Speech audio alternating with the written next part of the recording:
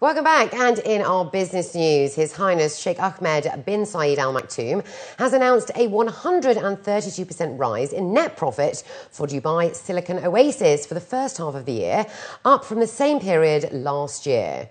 Additionally, the chairman, Sheikh Ahmed, revealed that the results were driven by a 53% rise in operating profits, and that the DSOA has witnessed a 39% increase in its total revenues as compared to the same period last year. The total number of companies operating out of DSO reached 740, marking a 39.5% increase at the close of 2011. Out of the total DSO-based companies, 67% are in the technology sector, nearly 32% are European firms, while American companies account for 11%, and Asian companies make up close to 19%.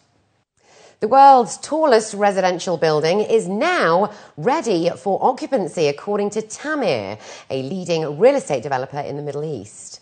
The 414-metre Princess Tower has more to offer its residents, other than holding an impressive title as the tallest residential building, beginning with a panoramic view from its 97th floor. Occupying a land area of 37,410 square feet, it has 6 basement levels, a ground floor, and 100 levels of luxury penthouses, bedrooms, as well as typical units and retail spaces on the ground floor. 957 parking bays add to the convenience. According to Tamir, the 1.5 billion dirham property is a vertical village that allows its residents to commune and enjoy facilities such as indoor and outdoor recreational areas for both adults and children free of charge.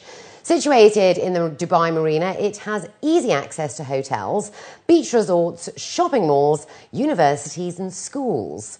8 residents have already moved into their new home, and company officials say that 98% of the 763 units have already been sold, with the majority of the owners from Saudi Arabia and a significant mix of Europeans and Asians, a positive sign that Dubai's property market is strengthening.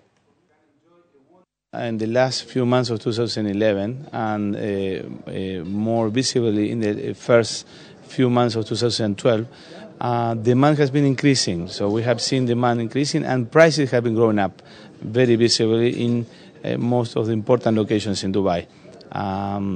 We have seen increases on prices from 30 to 40%. So this is accelerating actually. I think that today is feasible to launch a new project in Dubai if you have a good location and what is affordable for the market. And let's now take a look at the stock indices across the GCC.